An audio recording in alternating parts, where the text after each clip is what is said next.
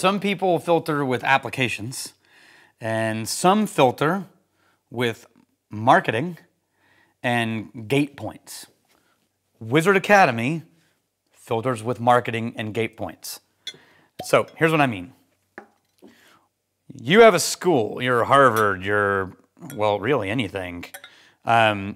That's a formal school. You accept applications, and you take those applications, you look at it, and you think, this is our people, these are not our people for whatever reasons. Wizard Academy didn't do that. If you pay to attend a class, you can come. I don't care how you got here. I don't care how you heard about us. I don't care if you stumbled on the website through Google. If you've heard about us and you found the website and you paid, you belong. So, how do we make sure, because this is a real problem, we have a room that fits 32 people in chairs, but realistically, the sweet spot is like 25 students. I find that anything over 30 and it feels like an event instead of a class, and you don't really get to hang out with everybody. But in a room full of only 25 people, one person who's not the right person for this space, it can really ruin everything. So they can make it a struggle. They can stop other people from learning. It's a pain in the ass. So when you don't take applications, how do you try to guarantee that everybody in the room belongs there? And the answer is, we've got 3 things that we use to sort of do that. One, the name, Wizard Academy. If you're the kind of person who thought it was a good idea to go to a place called Wizard Academy to learn about business, then hey, guess what? The odds increased that you might be our kind of crazy. And if you thought it was cool to go to a random place called Whiskey Marketing School to become a whiskey sommelier, and you ended up in this tower, odds are you're probably already our kind of people, right? Now, second filter. We don't really do mass marketing, which is weird for a marketing school, but we don't. We grow from people talking about us because they love us and they want to send somebody, or you found the YouTube channel and you thought these guys seem like my kind of people, but that's another filter, right? When you go to a restaurant and you're like, oh, this is amazing, and then you think of who you should tell about it, you don't think of everybody, you think of the people who would love that kind of food in your life. When you come to Wizard Academy, have a great class, you don't think of everyone in your life needs to go to Wizard Academy, because there's definitely people in your life you're thinking should probably not go here or wouldn't enjoy it. But there are some people that you're like, oh my gosh, this person would love this place. And that's who you tell, and that's how we grow. That's a filter for us, because that means the odds that you're in the room sent by somebody who thought you would love it, odds that you're one of our people, they go up again. That's 2 filters, right? Now the third one is we're really expensive. And we are not expensive in the world of masterminds or corporate marketing events. We're like 1/3 to 1/4 of the price of most of those things. But in the world of small business entrepreneurs and independent human beings trying to get educated and learn things, we're on the pricier side of things. And that is also another filter for us. Not because we only want rich people, because if you reach out to me, we almost always work on ways we can figure out how to get you here. But because when you're in the room and you've paid for it, and it's real, and it was hard, you take it seriously. And that's a whole other filter. Now, once you've made it through all the filters and you're here, what do?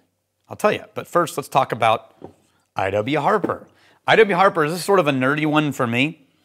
There's been a lot of people who've talked a lot about the great history of I.W. Harper. Go look up Chuck Cowdery. He wrote about them and the Bernheim brothers in both of his books. Or 2 of his, he's got multiple books, but 2 of his books. And people online have written about the history of the Bernheim brothers, but they date back to 1880 or 1878, 1879. It's Isaac and Bernard Bernheim. How's that for names? They started releasing I.W. Harper they changed their last name because, and this happened a lot, like with Rosenstyle and Shinley, they became often different brand names and different things. But they were sort of merchant bourbon creators. They buy barrels and resell them, and they became famous for high quality bourbon. They had this really successful company that grew all the way until they sort of sold it right before Prohibition, not right before, but before Prohibition, and then leading into Prohibition, it sort of eked along And I'm saying this because you may have not heard of I.W. Harper, and there's a reason, even though it's a super historic Kentucky bourbon story.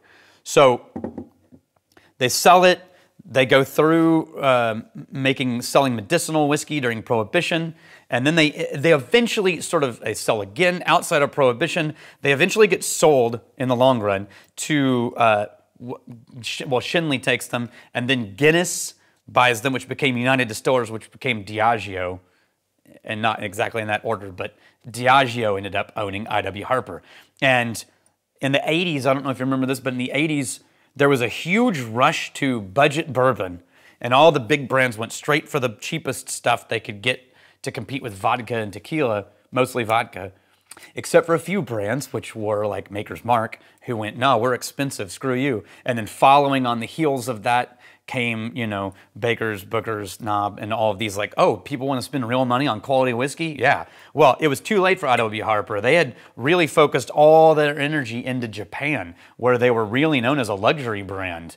And that's why the bottles looked so fancy. Because I don't know if you remember, but like in Japan, the packaging and the high quality and ornateness, that's a big deal. Look at all the Japanese whiskeys. Well, not all of them, but the real ones. And then by 90, they were totally withdrawn from the US market. And so in 1990, when I started, I was in high school, actually like junior high, I think. And so they were already gone from the US market by that point. And it wasn't until 2015 that Diageo brought them back in to American products. And that's about when I discovered I.W. Harper 15. And then they started releasing the budget level I.W. Harper, and this is their newest one, which is an I.W. Harper Cabernet. And this is them trying to like re-break into the luxury bourbon market after spending all their energies in Japan for almost 100 years. How's that? Is that enough whiskey nerd stuff for you? It smells like simple Kentucky bourbon. I'm not smelling the Cabernet, and I think these are California Cabernet casks, but the Cabernet is not immediately apparent in the nose. If you get past the corn dust, there is a soft sweetness. There's not a lot of spice. If I remember correctly, this is kind of a low rye percentage, relatively speaking.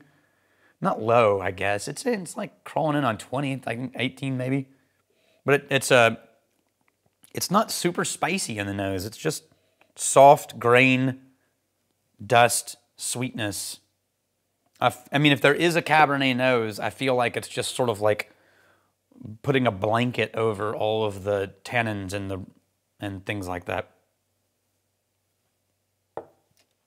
Okay, there it is. So what it seems to do is just take all of the corn and rye and just sort of like add this soft, sweet layer over top of it, like tamping everything down and softening everything. So, I mean, I think that falls in line with the sort of like softened, approachable bourbon, but not a lot of complexity, just gentle and approachable, which, I guess could match the fanciness of the bottle and label. There's a slight clinginess that I'm going to attribute to the sweetness that I'm going to attribute to the Cabernet cask.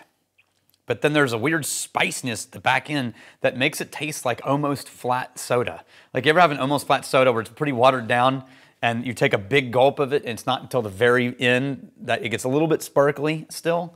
It's sort of like that. It's a weird experience. Okay, so filtering through your marketing.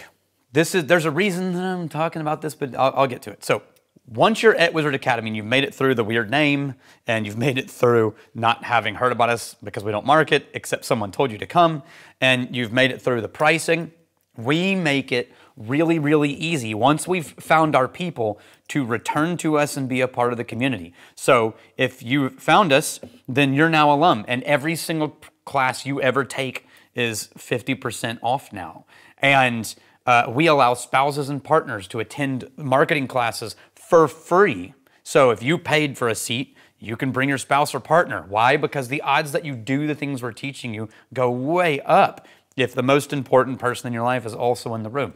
And we let you send people here and grant them your alumni discount if you really believe that they're our kind of people, but the price is prohibitive. You want to knock that down for them. You can sort of grant them your alumni. We have all of these ways to work around high pricing, just as long as you've made it through all the important filters of, are you our kind of people? And when you get here, are you going to feel like you finally came home? I tell you this because it's easy to do this for yourself. And I should say easy. It's not easy. It's simple, but it's not easy. If you don't have the money for mass marketing and you don't have the ability to filter out people at your events, and say you're doing tastings at bars, or you have a company, and you want to, and it's important to you to make sure that the kind of people who approach you are sort of already self-filtered to be the high potential for your client, or the kind of people who really love what you do. The way that you do that, if you can't do applications, which most of the world can't do, is through your messaging and through your systems. And so that everything people have to jump through to get to you increases the odds that they're your kind of people. And that's one of the things we teach at Wizard Academy. So let's hope that the odds of people finding you are always in your favor. And I'm really glad you're here. Cheers.